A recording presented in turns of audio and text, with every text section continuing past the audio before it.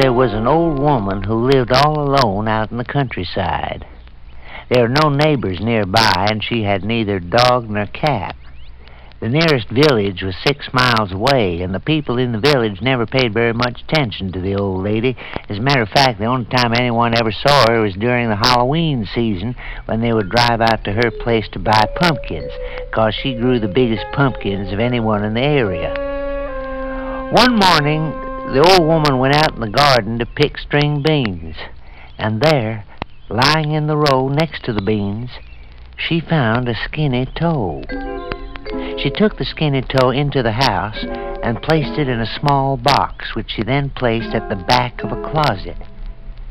The rest of the day passed without event, but that night when she went to bed, the wind began to howl and moan, and away in the distance, she seemed to hear a voice cry out, "Who's got my skinny toe? Who's got my skinny toe?"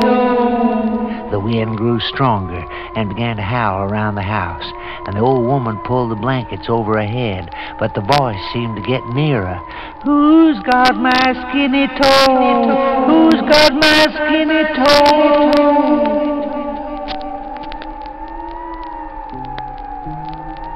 The wind now became a gale, and then, as suddenly as it had begun, it stopped.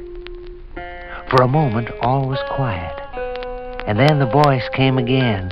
"Who's got my skinny toe?"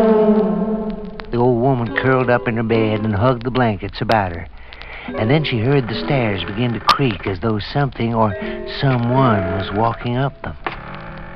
The door to the bedroom slowly opened with a creak that sent shudders racing through her.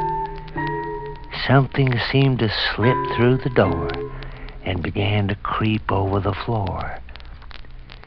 Suddenly, a voice right next to the bed cried out, "Who's got my skinny toe? Who's got my skinny toe?" "You've got it!"